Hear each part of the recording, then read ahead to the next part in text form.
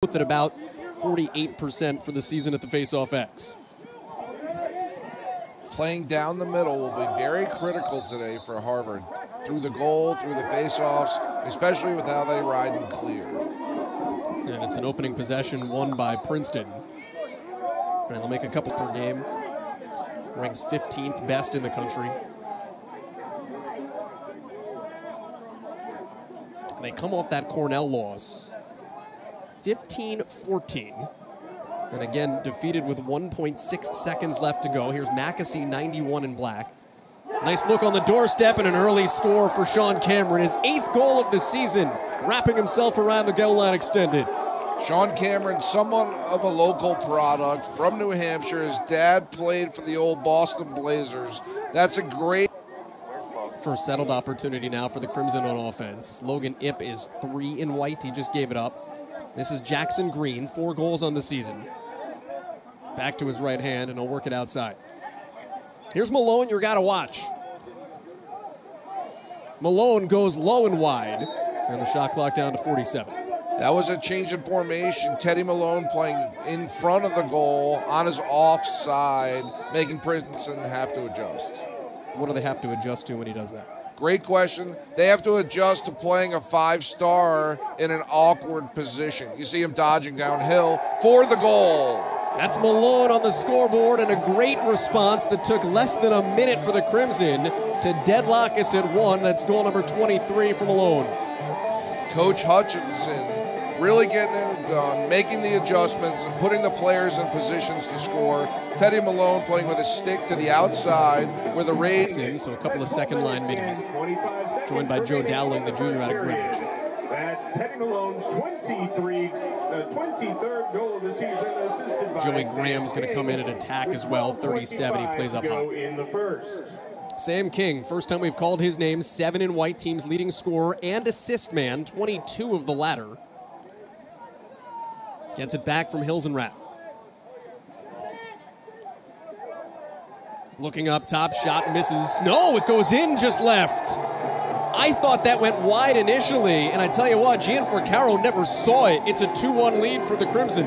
Joe Dowling on the scouting report is a left-handed player. He has box experience, but he gets to that right hand, that great bounce shot on cage. That is a tendency breaker. Great job, Joe Dowling.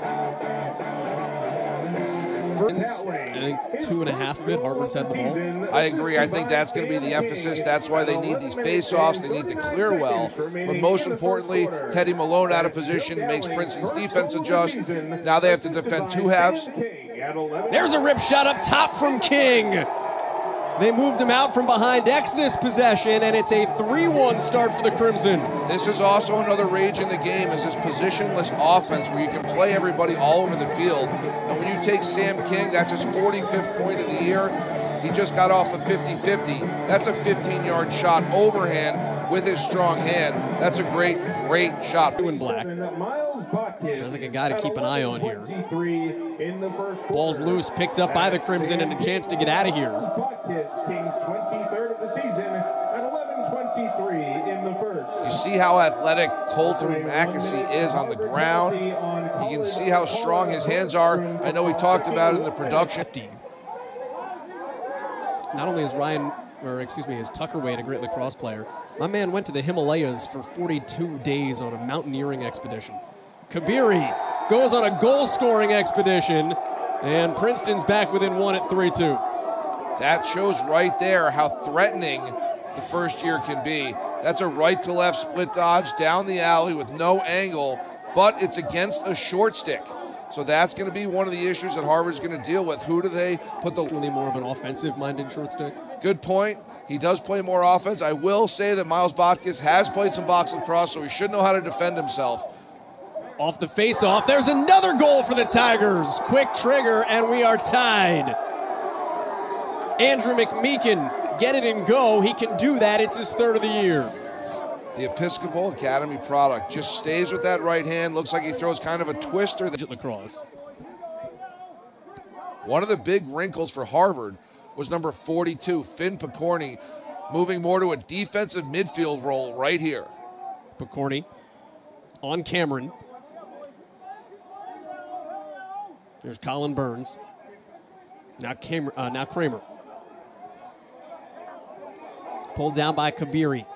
Rookie's already scored a goal today. Good roll to his right, and he's got two. The elevation on that bounce shot. Tremendous angle, and Barnard couldn't catch it over the right shoulder. Is that the vaunted circle dodge or the split to the roll?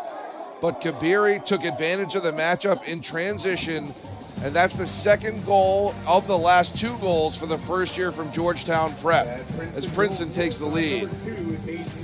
A great day so far. Every now and then that happens because some of the other players aren't. Mackesy has a pole. Mackesy's 91, nice save down low. Barnard goes and gets it and will have an opportunity to clear. That was a great, but here's possession again. And I'd like to apologize. Sean Cameron's father's name is Chris Cameron. His brother played at Carolina and finished his career at Rutgers. I think his name was Brian Cameron.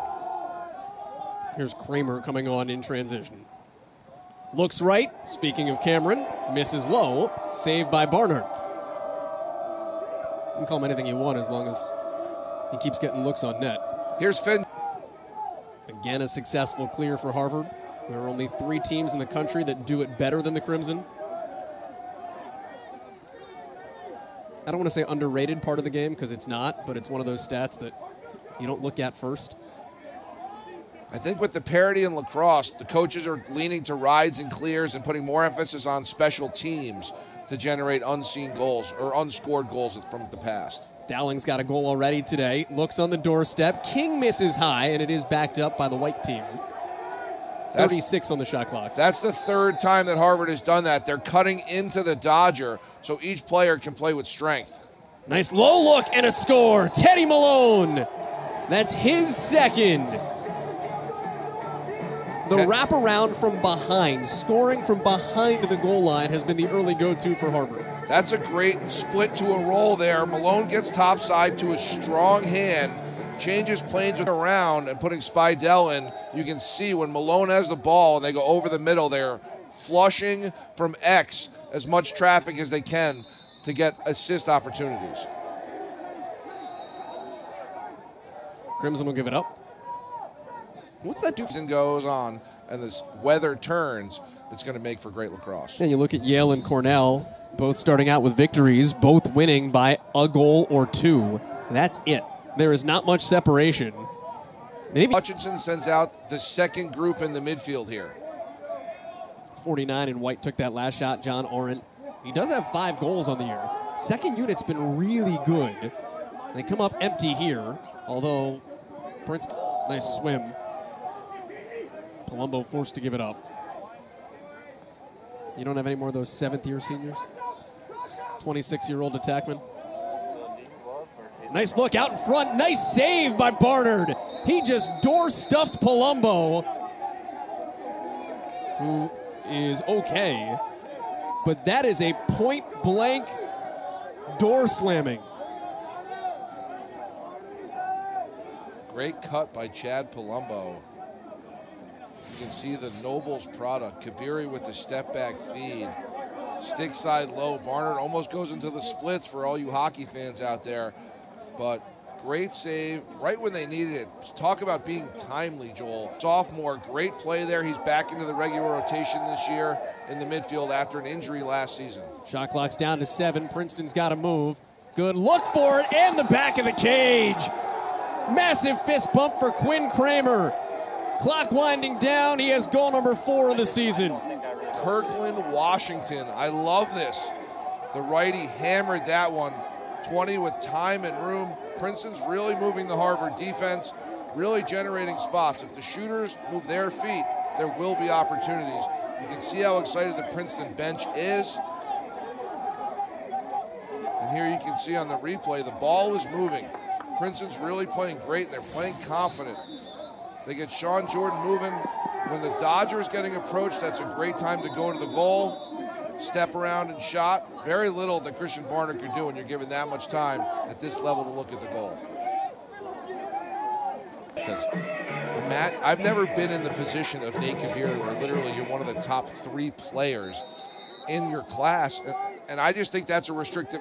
He could have been one of the top 3 players for his age group, 2 or 3 years over.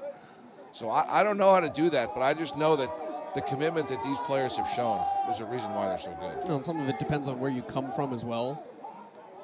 Mackesy gives it up. Nice shot, finds Cage again. That's one of the rookies, Colin Burns' first goal. You know, you come from a place like Culver or Georgetown Prep like Burns, you're going to be in, you know, a more quote-unquote pro-style system where you're used to doing different things you need to do in college. Talent translates well. I think what you're seeing here is a commitment to what Colter Mackesy does.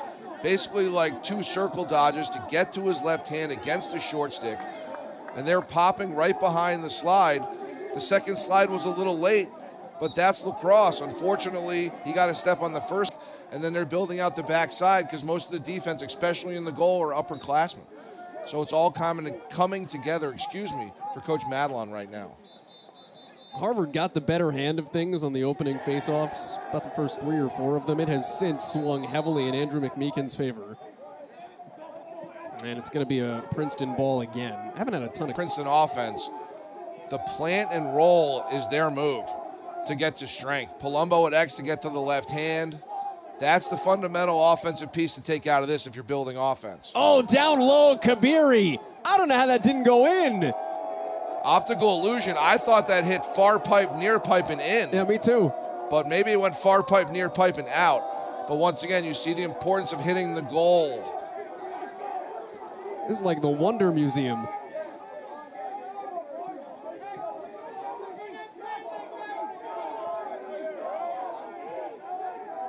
That was geometrically challenging, is what that was. Harvard jumps back on the opportunity, though, and makes it a 2-goal game. You see Harvard doing some coaching there, making some adjustments.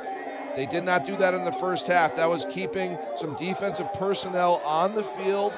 That was with the assist. Ray Dirth, who plays in the short stick midfield. Logan Ip, 15 yards, time and room, changes planes, great fundamentals. But it might have been that substitution created by Harvard that kind of generated one of those problems for Princeton. Great job to Coach Byrne and his staff coming out of halftime. First goal of the day. Jerseys. I heard from Coach Tierney at halftime. Coach, I think if they add the stripes to the sleeves, it will complete your look when you won that first title. But great, crisp look by both teams, keeping it simple.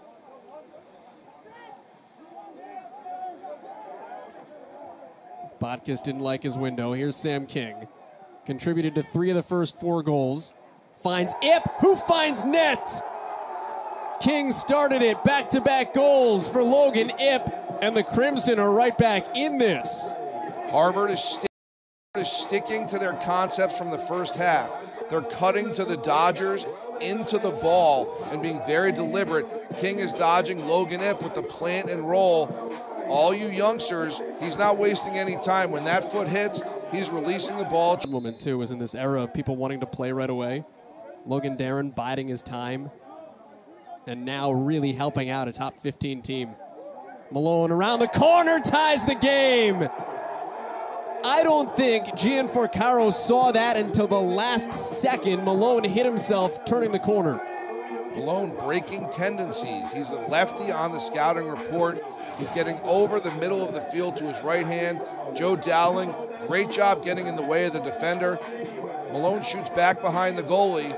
Great job. Gianforcaro needs to kind of get hit with the ball soon because this Harvard offense is playing well within themselves. That was 7 passes inside 10 seconds for that Princeton offense right there to a pretty good topside shot, in my opinion. How rare is that? Like that kind of connectedness. Up top score, Quinn Kramer. That's a tough goal to give off the end line. Kind of just a split dodge at X, and he throws a through feed through the crease. Princeton got lucky there. Harvard's got to be talking about this at the intermission here. But you can see that's just a great skip look, dodge to a standing shooter.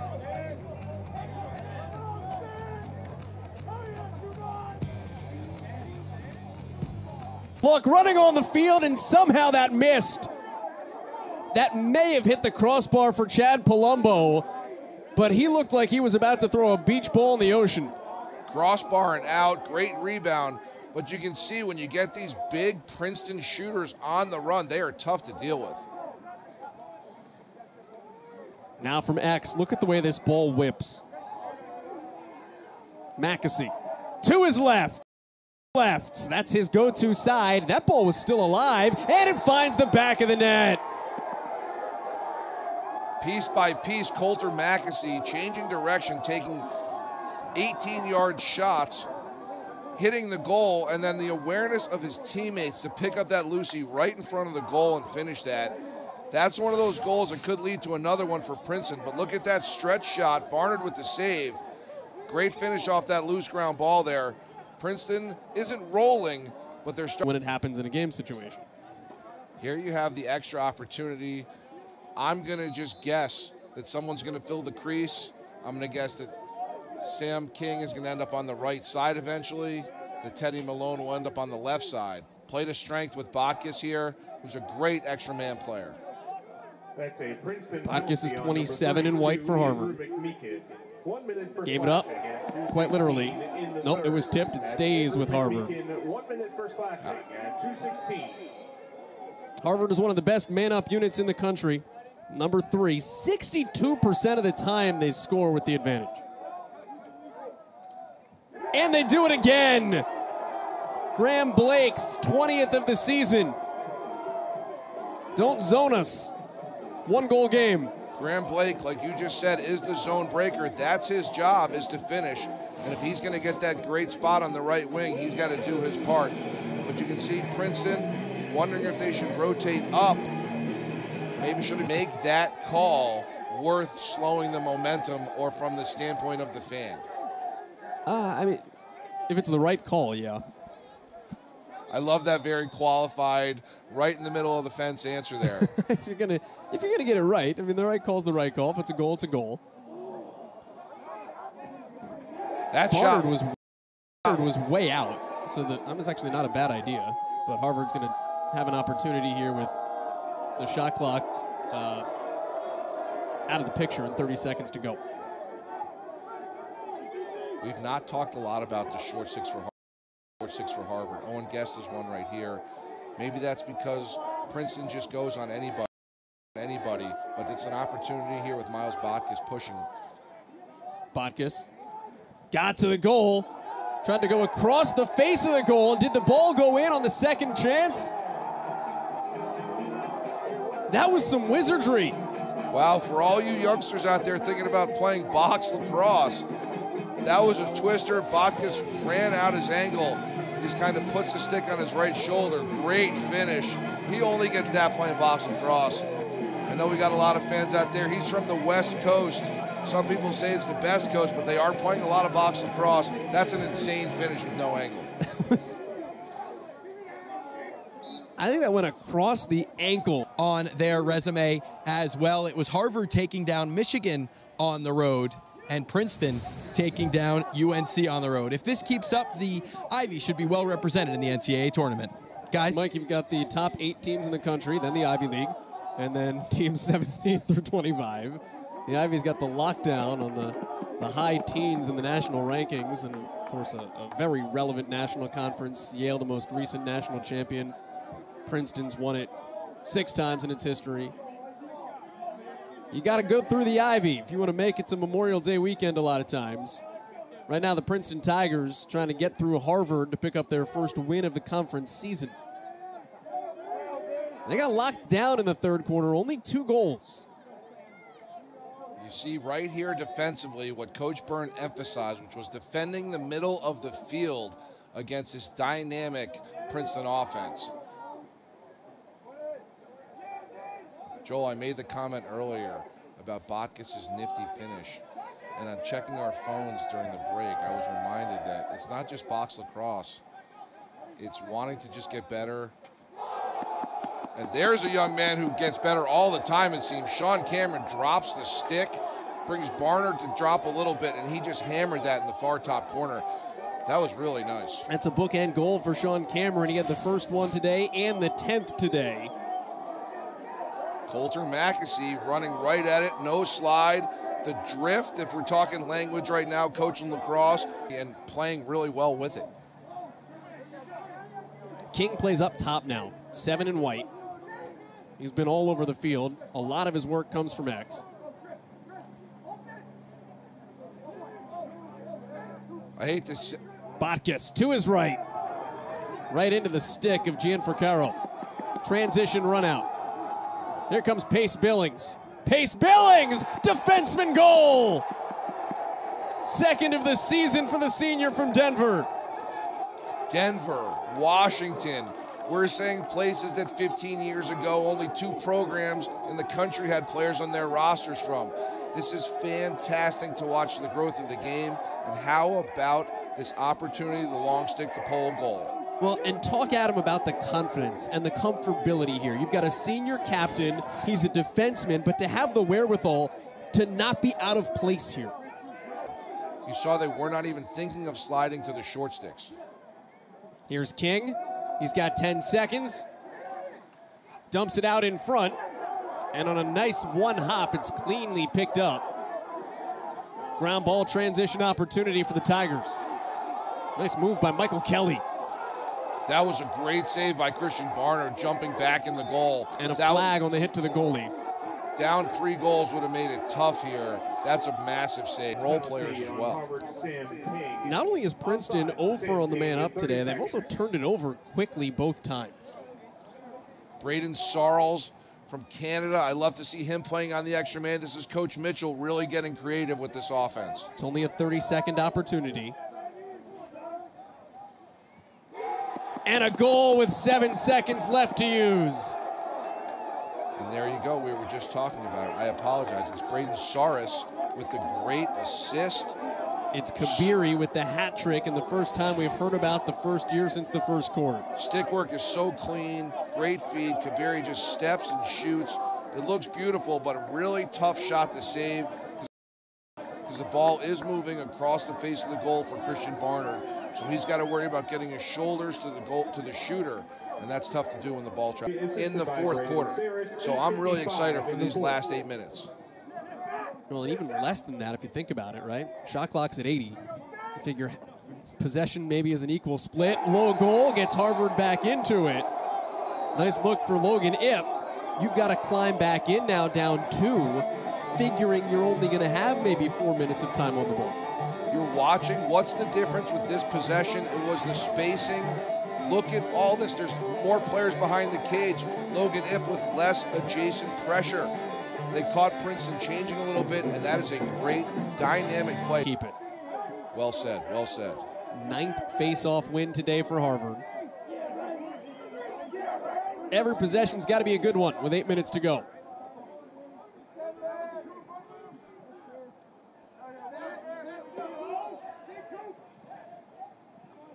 King, he's your All-American guy. First team All-Conference kind of guy. And a goal, back-to-back, twice in 30 seconds. It's a 1-goal game in Massachusetts.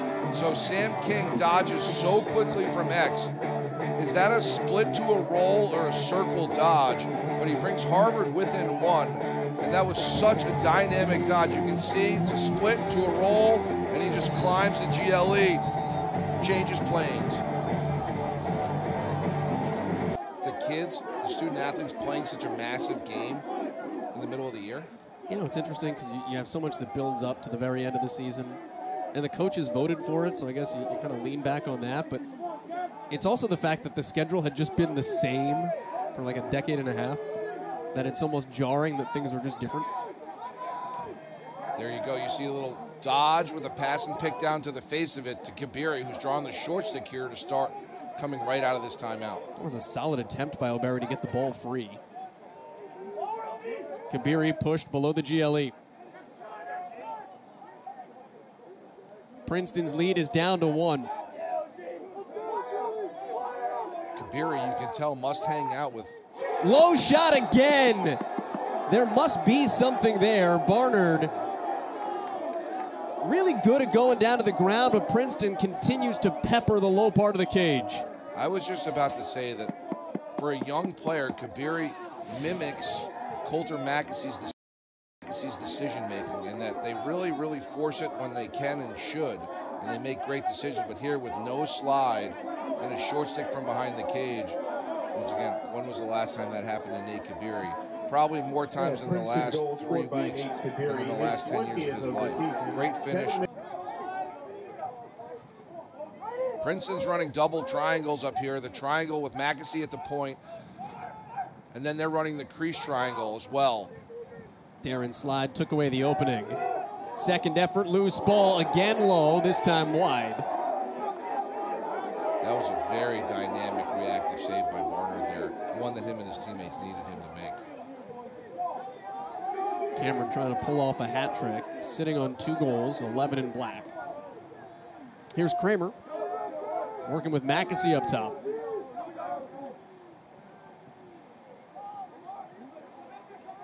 Mackesy's a lefty, there's his dominant hand. Dumps it down, and a goal! Off the bounce, Kabiri. That is 5 for the freshman. That is just great awareness. You can see how deliberate this Princeton offense is. They know exactly the look they're going for. Mackesy's got his hands free. They're sliding right to his face, which is dangerous, and Nate Kabiri. 4 seconds, it'll be the Princeton Tigers winning it on the road, 14-11. They come to Cambridge, and they walk out a victor.